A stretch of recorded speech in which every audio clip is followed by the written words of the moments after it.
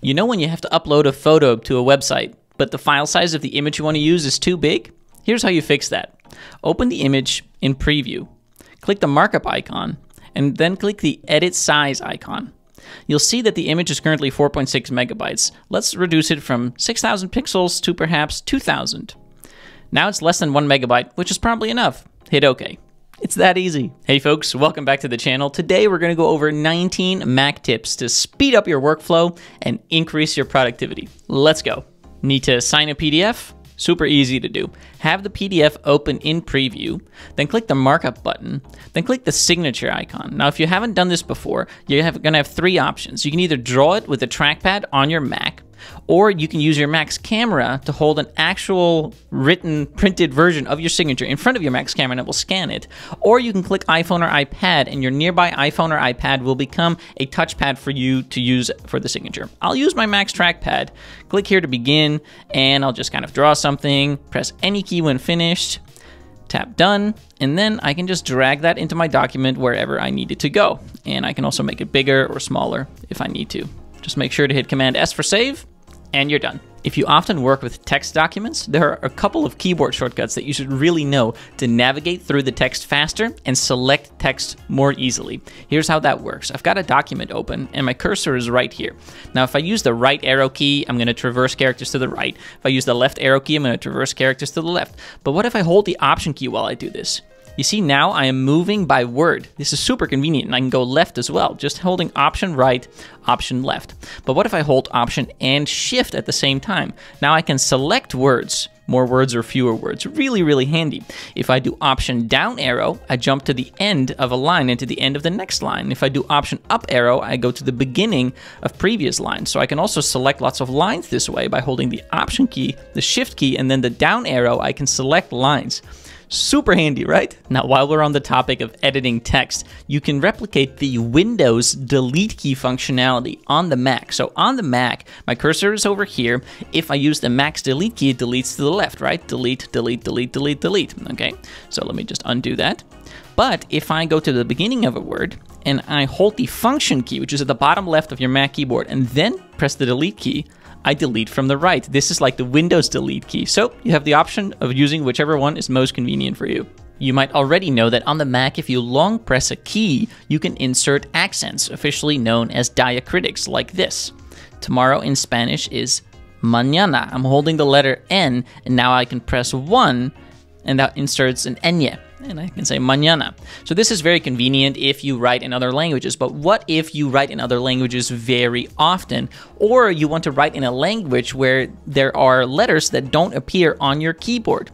You can set up a second language on the keyboard and quickly switch between the two. To do that, go to System Preferences, then go to Keyboard, then Input Sources, and then you can click the plus sign here to add a language. I've already got a couple of languages added, for example, US, Dutch, which is pretty much the same, and Turkish, which is quite different. Now, if you check this box over here, Show Input Menu and Menu Bar, you'll see at the top over here that my current language is set to the US. But if I use the Turkish version, then I can write the word yarın, which means tomorrow in Turkish. See, there's a letter I that doesn't have a dot. I wouldn't even be able to insert this with the American keyboard. Even if I long hold the I, it's just not there. So if you're often switching back and forth between languages, use multiple keyboard languages, and then you can easily switch between them. As a bonus, you'll also get the proper spell check and grammar for the other language. Oh, and if you want to insert emoji into a document or a chat or whatever, just hold the Control and Command keys and then press the space bar, and this emoji picker will pop up. You can search or click for an emoji. For example, I can type clap and insert the clapping emoji.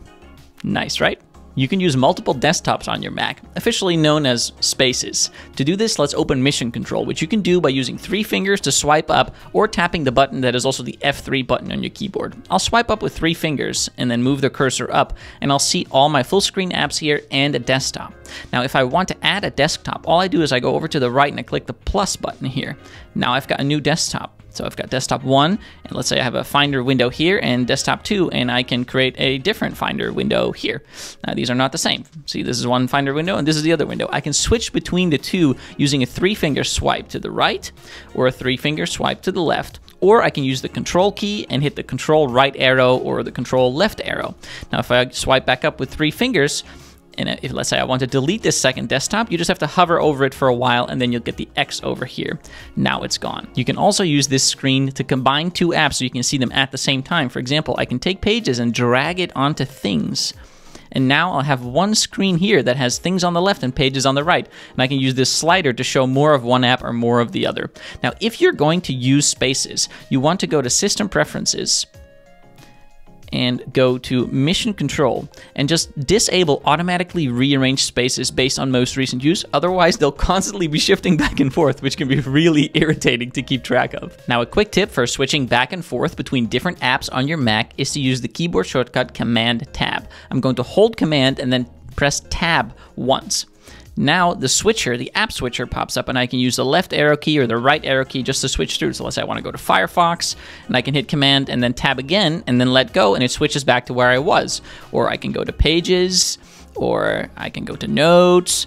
And again, if I just do Command Tab again, it goes back to the previous one that I was looking at. If you want to quickly close one window of an app or all of its windows without quitting the app, or if you want to quit the app, here's the keyboard shortcuts for that. With the window that you want to close open, just hit the keyboard shortcut Command W. Poof. This also works in your browser, by the way. Now, if you use Command Option W, all of the app's windows go away, but you see that the app here is still open. If I actually want to quit the app, you can also see that with the circle here. To actually quit the app, just go Command Q for quit. Poof, gone. Now, if you've got an app that is crashing and you want to force quit it as quickly as possible, here are 3 ways to do that. First of all, you can find the app on your dock, right-click it, and then hold the Option key and you'll see Quit changes to Force Quit. You can click it and it'll be gone right away. Or you can click the Apple logo at the top right over here, click Force Quit, select the app, and then click Force Quit again. Or you can open the Activity Monitor. I'm going to use Spotlight to do this. So I'm going to hit Command Spacebar, open the Activity Monitor. Now this will list all of the processes that are open on your computer, so sometimes it takes a second to find them all. And then you can find the app that you want to quit over here, Firefox, and you can press this button over here, Force Quit, and it's gone. Now here's a tip for those of you with messy desktops. If you go to your desktop and you right-click and you choose Use Stacks, poof, all your documents will get sorted by type and be organized neatly. Now, if you right-click again, you can choose Group Stacks By, and you can say, I want them ordered by kind or by the date I added it to my desktop or last opened it, etc. Either way, you'll be much more organized. Unless you're one of those people who takes your Mac screen and you rotate it by 90 degrees from what it was designed to do, you're going to have more horizontal space on your screen than vertical space. So vertical space is at a premium. That's why I always recommend that people move their dock from the bottom to either the left or the right. So to do that, just right-click this divider on your dock right here, and then choose Position on Screen and move it to the left, for example. Now you can have more of that sweet, sweet vertical space, but you can go even further. You can right-click again and you can say Turn Hiding On, and then your dock will go away unless you're mousing over it, and so you can actually use even more space. Of course, you can also just full screen apps, but you know, this is a good option. Did you know that the built-in Spotlight search tool can do quite a few handy things? For example, if I bring it up by using the keyboard shortcut Command Space, I can convert currencies. I can say, what is 500 euros in US dollars? And it will tell me the actual live exchange rate, $536.94. You can also have it do math. So for example, sometimes I'm buying a new thing for my business and I want to see what is the after VAT cost to me, 21% VAT in the Netherlands. So I'll do a little math like this. And then I think, it's a business expense. What is the after-tax expense for me going to be after income tax? Kind of do it like so. Boom. Quick maths. Really handy. You can also find documents and open the enclosing folder, which is really nice. You probably knew that you can find documents, but let's say I'm looking for a document, but I don't want to open it. I just want to open the folder that it is in. I can choose the one I care about and then use the keyboard shortcut Command R and open the containing folder. With a file or folder selected, just hit the spacebar to preview the file or folder. This works on text documents, on images, and on PDFs and many more types of documents. Now, once you have this quick look, as it's called, open, you can often mark it up, the file, or you can click the share button and send it somewhere, or you can open it with the default app that it opens with. By the way, if you want to change the default app that a certain type of file opens with, here's how you do that. Really handy if you need to remember that you're always getting these certain types of files that you need to open with a specific app. Here, what I'm going to do is I'm going to right-click a PDF document and choose Get Info. I like to use an app called PDF Expert for my PDFs rather than the built-in Preview app, although Preview is also fine. I'll choose PDF Expert, and then I'm going to click Change All. This changes the default for PDFs to PDF Expert, and now if I double-click it or I use Command O for Open, it opens in PDF Expert. Now, if you have a subscription to something like Netflix or to live sports and you can watch them on your Mac, you can often stream that to your TV as well, provided you have a relatively new TV. Here's how you do that. Click the Apple icon, then click System Preferences. Under Displays, choose Add Display, and if you have a modern TV, it will show up right here. I use this, for example, to watch Formula 1 races because I have a subscription where I can watch it in the browser, but I want to lay back on the couch and just enjoy it on my big screen in the living room. Need to send a file from one of your devices to another? No need to use email or some kind of transfer service. Just right-click, choose Share, and then AirDrop. And if you've got one of your other devices nearby, such as your iPad, or if I tap my phone will also show up here. All you gotta do is just click, and it will show up on your phone in no time. If you're often on the go with your Mac and you worry that it will run out of battery, you might like to know the exact percentage of battery that you have left, but it will not show that in the menu bar by default. Now, you might think that if you click on this icon and go to Battery Preferences, the setting would be here, but it's not. Apple, what are you doing? So, where do you find this setting? Just go to the main System Preferences screen, then go to Dock and Menu Bar, and then scroll down until you find Battery. Here it is, Show Percentage. There we go. The Mac is a great built-in tool for taking screenshots or for recording your screen, which can be super handy if you need to show someone something on your computer. Here's how you pull it up. Just choose Command-Shift-5. Command-Shift-5 on your keyboard, and you'll see this little bar pop up right here. We can either capture the entire screen. If we select that and we do a click, you'll see that the screenshot at the bottom right has our whole screen. Or if I pull that back up, Command-Shift-5, we can capture a selected window, and then I can choose this window and click it, and now we'll have a screenshot of only that window.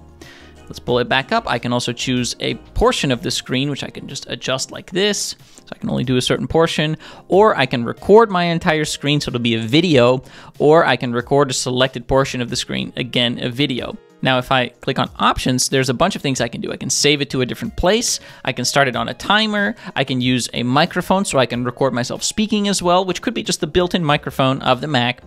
Or I can here choose Show Mouse Clicks. That way, if I'm recording a video and I'm clicking on stuff, those clicks will get highlighted. Like I said, it's really good.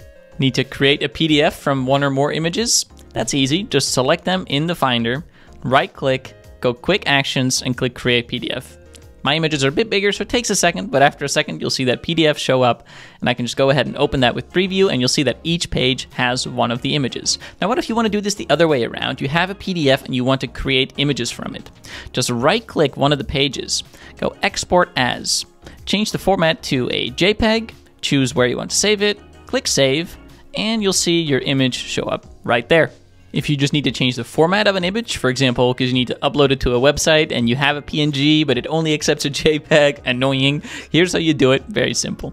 Just right-click the image, then go to Quick Actions and click Convert Image, and you can choose the format. So here I'm choosing JPEG, and I can keep it the same size if I want to, convert to JPEG, and you'll see a duplicate show up, but it's a JPEG.